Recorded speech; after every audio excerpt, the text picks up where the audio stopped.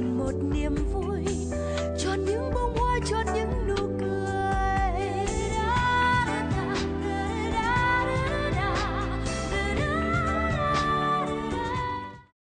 Có thể nói, sách được coi như cuốn cẩm nang tri thức dạy cho chúng ta cách sống, cách làm người, cũng như hướng tới những giá trị nhân văn cao cả. Và sách còn là người bạn gần gũi chia sẻ những niềm vui nỗi buồn của chúng ta. Chính vì thế, từ lâu, đọc sách đã trở thành một nhu cầu thiết yếu của mỗi người, và đọc sách là một trong những cách học hiệu quả nhất. Từ đọc sách, sưu tầm sách đến xây dựng tủ sách hay xây dựng thư viện là các bước để hình thành văn hóa đọc, và một trong những người góp phần vào việc sưu tầm sách cũng như giữ gìn và phát triển văn hóa đọc, anh Nguyễn Thành Trung và hiệu sách miễn phí của mình đang là nguồn cảm hứng cho các bạn trẻ hiện nay. Đây là một nhà sách miễn phí và anh chủ ở đây cũng rất là thân thiện. Ở đây có rất nhiều các sách đủ thể loại và nó cũng giúp cho mình cải thiện cái trình độ đọc tiếng Anh của mình nữa, nên là đây là một nơi rất là hay. Mình hay tranh thủ đến vào sáng thứ Bảy và Chủ nhật hàng tuần đến đây là đọc sách là chủ yếu ạ.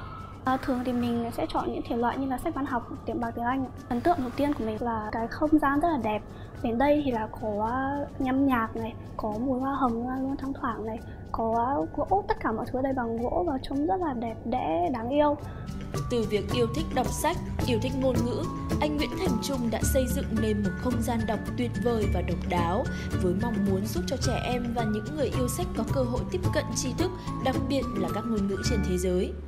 Gần như là một cái nhà sách về tiếng Anh miễn phí đầu tiên thì có thể nói là sau ra đời cái đây khoảng hơn 1 năm rưỡi, nhưng mà mình nghĩ là cái ý tưởng đó nó có thể là nó bắt nguồn từ đây cách rất là lâu. Bên mình thì bọn mình không bán sách, tất cả các sách các con thứ nhất là con đến các con sẽ được đọc là hoàn toàn miễn phí, và bọn mình luôn luôn khuyến khích các con, kể cả con mượn về cũng hoàn toàn miễn phí.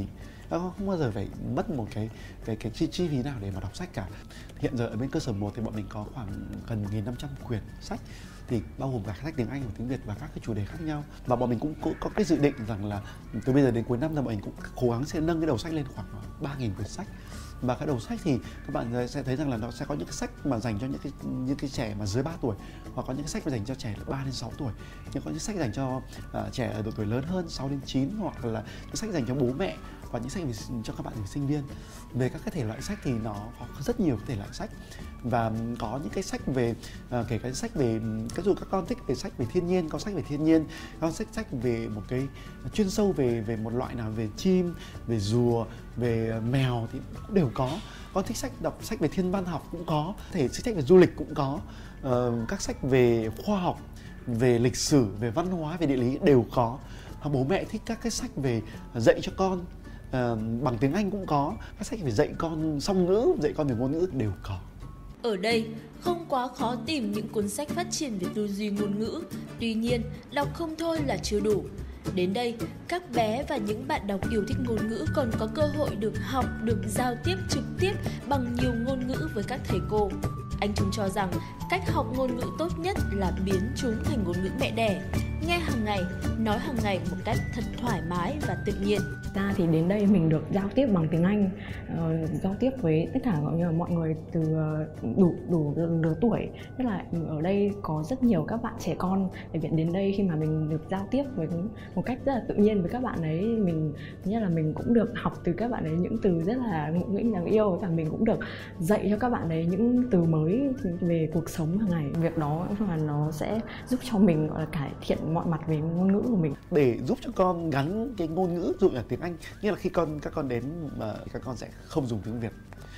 Các bạn ấy có thể là 1 tuổi, 2 tuổi, có thể các bạn ấy đã tiếp xúc tiếng Anh hoặc chưa biết tí gì tiếng Anh, thì tất cả mọi người đã từ các thầy cô giáo, những cái bạn mà trông về bên nhà sách đều chỉ dụng tiếng Anh 100% các bạn ấy. Một cái mô hình nhà sách kết hợp với một mô hình mà dạy cái tiếng Anh cho trẻ con giống như tiếng mẹ đẻ. Và mô hình đấy nó giúp cho bọn mình có một cái kinh phí để nuôi được cái nhà sách miễn phí cho các con nó bền vững.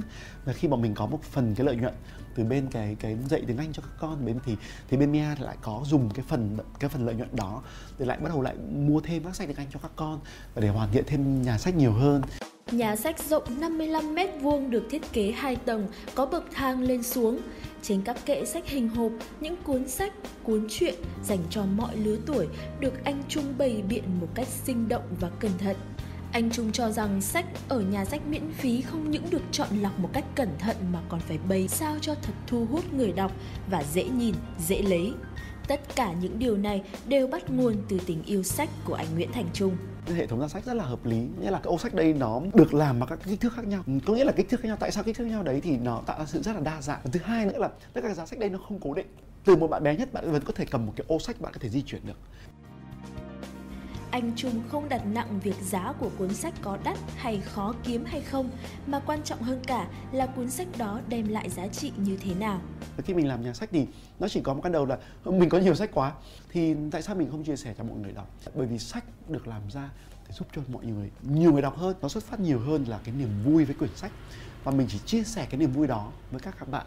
Thì vô hình chung khi bọn mình tạo ra một cái không gian rất là thú vị và rất là hay, thì dần dần nó sẽ khiến cho nhiều bạn bè hơn thích đọc sách hơn. Đấy là một cái niềm vui lớn nhất mà bọn mình nghĩ bọn mình có thể làm được, hay bọn mình chia sẻ được, bọn mình truyền đạt được. Là một trong những người đi đầu trong việc truyền cảm hứng về văn hóa đọc, anh Trung hy vọng rằng mô hình những nhà sách như thế này sẽ được nhân rộng và được nhiều người biết đến hơn. Cái việc mà mình được lan tỏa cái kiến thức từ sách một cách miễn phí như này lại là mình nghĩ là trong tương lai mình cũng có mong muốn là có đưa mọi người đến một cái nơi mà có thể tiếp nhận kiến thức một cách miễn phí như này. Có thể chặng đường phía trước để duy trì và phát triển nhà sách miễn phí này của anh Trung sẽ còn gặp nhiều khó khăn. Tuy nhiên, cùng với tình yêu và lòng nhiệt huyết với hy vọng lan tỏa văn hóa đọc, thì thư viện sách cũng như là anh Trung chắc chắn sẽ đạt được thành công.